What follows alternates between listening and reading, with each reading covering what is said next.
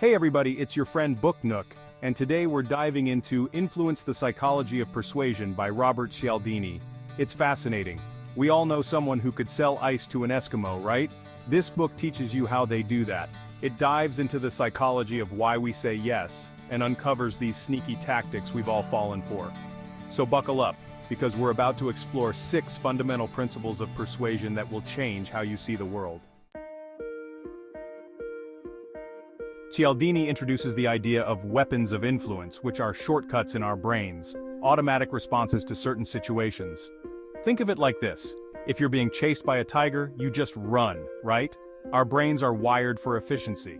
But these mental shortcuts can be triggered even when there isn't a real tiger chasing us. People who understand these triggers can use them to influence us. Influence isn't always bad. It can persuade people to donate to charity or make healthier choices. This book helps us recognize these tactics to make more informed decisions. Let's talk about the first weapon of influence: reciprocation. Humans are hardwired to feel obligated to return favors. Someone buys you a coffee, you feel obligated to buy them one next time, right? This principle isn't just limited to small favors.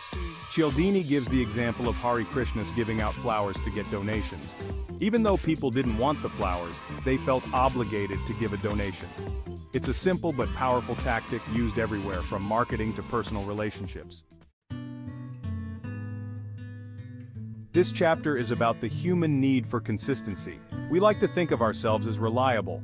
When we make a commitment, it creates internal pressure to act consistently. Think about it. Have you ever agreed to help a friend with a project even though you were super busy, just because you'd already said you would?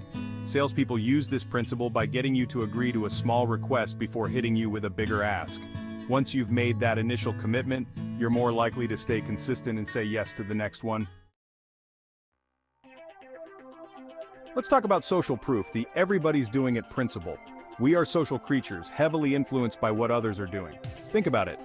How many times have you seen a long line outside a restaurant and thought, wow, that place must be good? We assume that if a lot of people are doing something, it must be the right thing to do. Advertisers use this all the time, showing people like you raving about their product. Seeing others endorse something makes us more likely to want it too. This chapter is about the power of liking. We are more likely to be persuaded by people we like. Cialdini breaks down the science behind it. Factors like physical attractiveness, similarity, and compliments influence how much we like someone. Salespeople are trained to be friendly, find common ground, and make you feel good about yourself. The more they can get you to like them, the more likely you are to buy what they're selling. It's strategic friendliness, and it works. From a young age, we're taught to respect authority figures, parents, teachers, doctors. This respect can make us vulnerable to influence.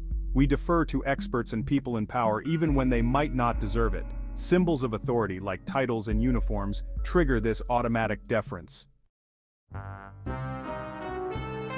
Let's talk about scarcity. We place a higher value on things that are scarce or hard to come by. Think about it. Would you be more excited about a sale if there were only a few items left at a discount? Scarcity creates a sense of urgency.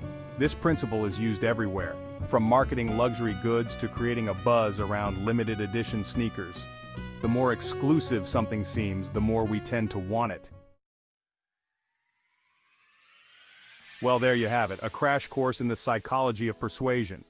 Understanding these principles isn't about becoming a master manipulator, it's about being more aware of the forces that shape our decisions. If you enjoyed this deep dive into persuasion, don't forget to like, subscribe, and hit that notification bell for more insightful book summaries from Book Nook. Stay curious.